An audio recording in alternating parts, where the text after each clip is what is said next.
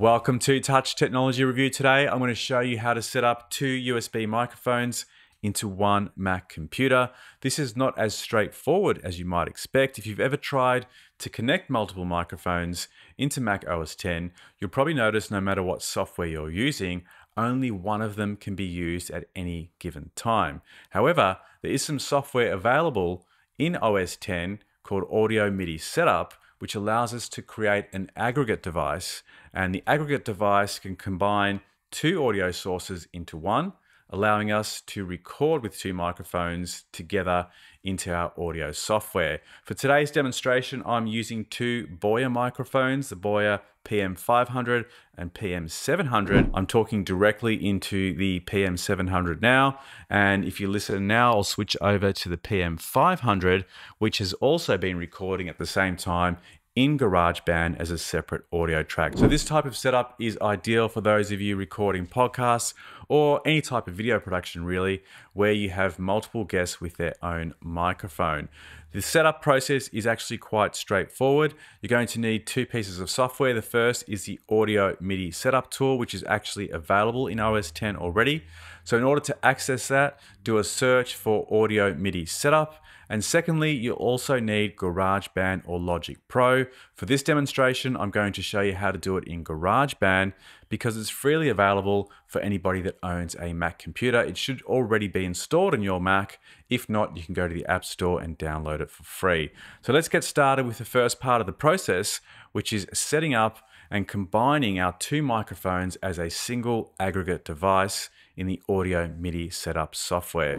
As I mentioned earlier, we're going to start with the Audio MIDI Setup app, and in order to do that, I'll bring up the Spotlight search field in OS X by tapping on the Command key and the spacebar at the same time. I'll type in Audio MIDI Setup and then click on the app icon that appears below it to open up the app. On the left-hand side, you'll see a list of devices already connected to the Mac, and it probably goes without saying that you need to plug in both microphones via USB before proceeding with this step. I've already plugged in the Boya PM 700 and PM 500, and you can see them in the left-hand column.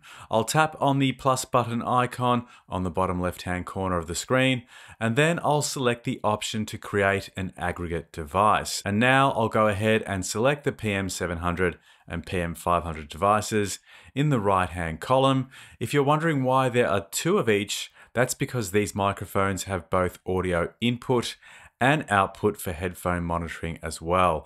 If your microphone only has one input, then simply select that. At the top, you'll see a drop-down list to select the clock source. This doesn't make a big difference for microphones, but it relates to the timing of the audio. So just select your main microphone for this one. Next is the sample rate, which will most likely be 44.1 or 48 kilohertz.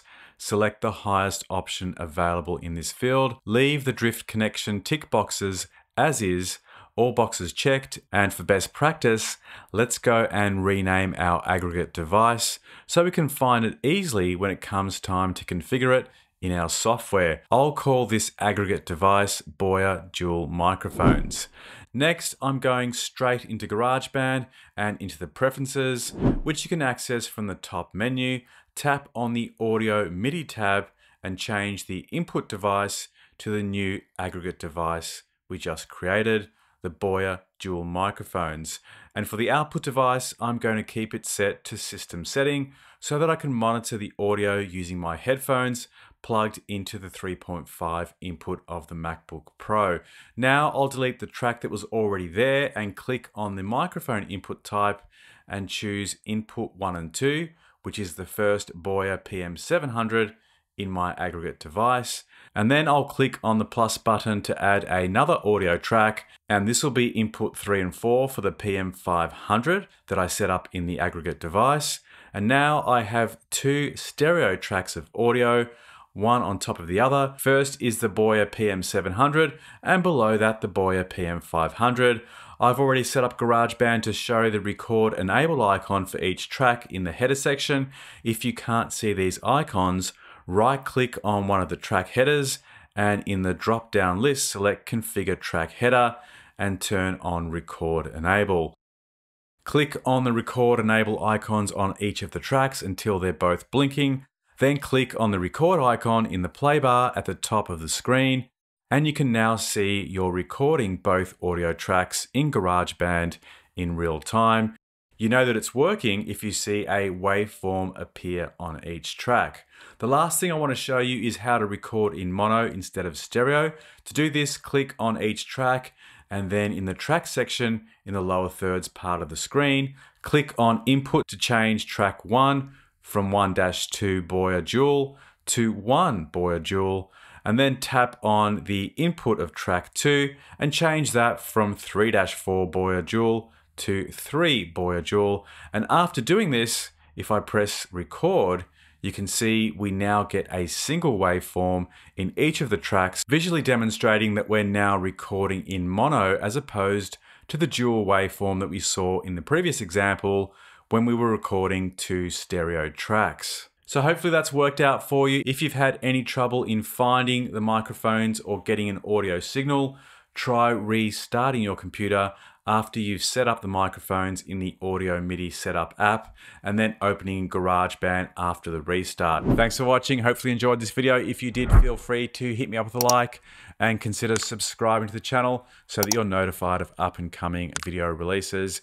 And if you have any questions about what you've seen today, feel free to drop them in the comments box below, and I'll endeavor to get back to you as soon as possible. See you on the next one. Bye for now.